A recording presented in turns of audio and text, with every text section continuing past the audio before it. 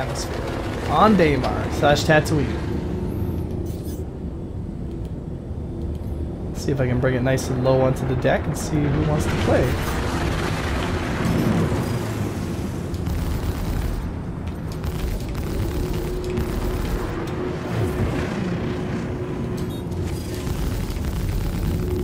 Watch the atmosphere.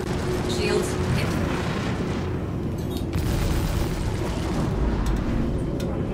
That's the ground, watch out!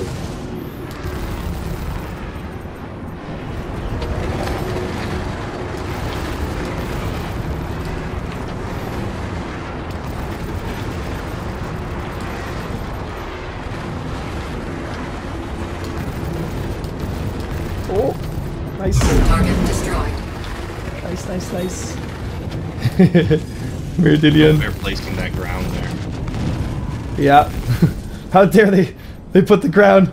Oh, Dillian. Got a little discombobulated on that turn there.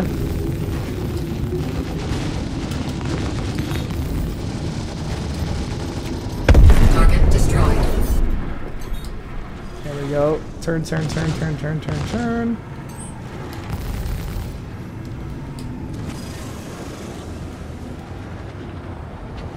See if he follows me. See if he follows me to the ground.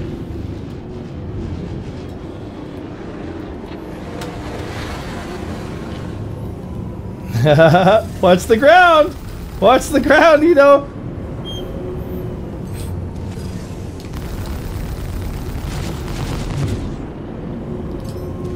Oh! There's the deck! There's the deck! Alright guys, welcome back. Today we're taking a look at a cool 3v1 fight we had on Daymar. I was in the Arrow, and today I kind of just want to talk about situational awareness. Now, that's a buzz term that you probably have heard, you know, we've probably heard it a million times in our work lives, in our daily life. You know, it's like, you've got to increase your situational awareness and blah, blah, blah. You know, it's just, I hate to say it, but it's kind of true. I mean, bunk, there goes, there's the first Thunder. I mean, he's very, very lucky that the wing and his Gladius took most of the hit, and that the atmosphere here on Daymar is, I think it's only 0.4 that of one atmosphere. One atmosphere being basically Earth's gravity. So it's 0.4 of Earth's gravity. And there's the splash in the chase, right? Again, turn around. We got a little more altitude this time, so the air pressure is not as high up here. So I don't have to worry too much about flying in the envelope, but I still feel it. You know, I still feel it at this altitude, right? And here I go into the corkscrew pattern again, right? Now I risk it here. If I didn't get the kill here, I would have had to disengage because my shields are down and I was getting surrounded. It's just simply not worth it. But once I got the kill, then I knew, okay, I can bring this guy down to the deck here. I can kind of brawl with him a little bit. And here we go, in for the kill.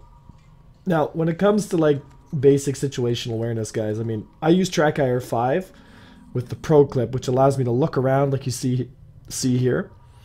But the best suggestion I can make, I mean, this might sound super cliche, but anytime you get close to the to the deck, you know, to the ground, just imagine, like, build yourself like an imaginary picture, and try to visualize that as you're engaging. So as I'm engaging the Talon here, I know, okay, he's headed straight for the ground, so I'm going to pitch up, I'm going to roll through, and unfortunately our Talon pilot was a little bit unaware of how fast he was going, and he thundered right into the ground. Right? Now this happens all the time, and there's really no shame in it, guys. I mean, it's happened to me, it's happened to basically everybody, and it's going to happen to you, okay? So don't feel bad if it does happen. When I engage any target, regardless of whether it's in atmosphere or in space, or whatever the case may be, I'm constantly trying to build this like imaginary mental picture as to where I'm moving, what's happening, because it helps me visualize where I need to push, where I need to roll, and where I need to basically direct my vector. Now, we do have a little indicator. If you look just below on the left side of our speed limiter, you'll see a little circle, and there's a center dot inside, and then there's a little white dot that's kind of moving around like a spherical pattern. Now what that represents is your velocity indicator. So it tells me the current direction that my ship is sliding in, regardless of my orientation, right? So if you look here, my vector is actually down right now relative to where my nose is pointing. So I have to strafe up to return to center, which is something we talked about in a previous video, returning to center, right? Now that I've eliminated 2 of the 3 opponents, I have time to think about what I want to do here. Now, I can fight them on high atmosphere, but it's nice sometimes, like especially in something like an arrow, which is absolutely fantastic for atmospheric dogfighting. I mean, it really does sail through the air. It's beautiful, right? And if I keep my angle real low and I keep it on the deck, it kind of just becomes a game of who's going to make the first mistake, you know, whose throttle control. Because right here, his throttle discipline was a bit too much, poof, and off he goes into the ground, right?